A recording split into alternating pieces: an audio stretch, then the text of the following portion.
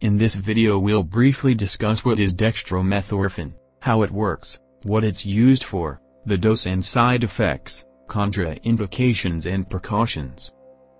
Dextromethorphan is a cough suppressant. It affects the signals in the brain that trigger cough reflex. Dextromethorphan is the D-isomer of codeine.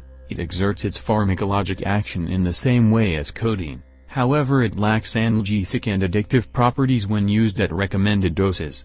So abuse potential is much lower than codeine. About 15 to 30 mg dextromethorphan is equal to 8 to 15 mg codeine as an antitussive. So dextromethorphan is used to treat cough. And it is available over the counter alone. And is also present in many over-the-counter and prescription combination medications.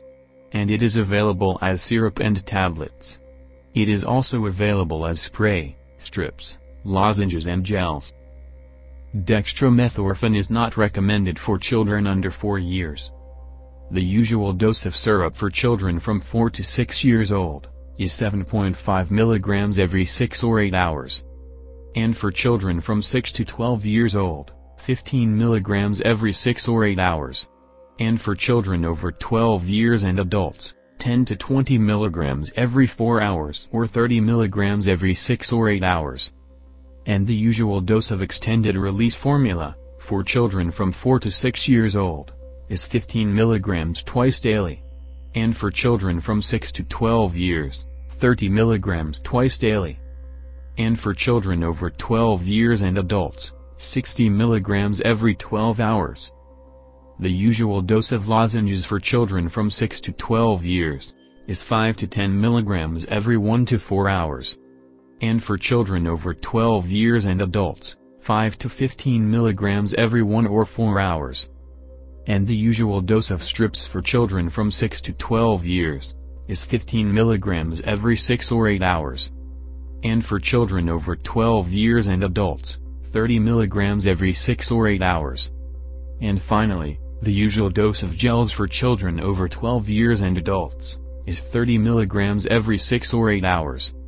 The maximum dose for children from 4 to 6 years old, is 30 mg per day. And for children from 6 to 12 years old is 60 mg per day. And for children over 12 years and adults is 120 mg per day.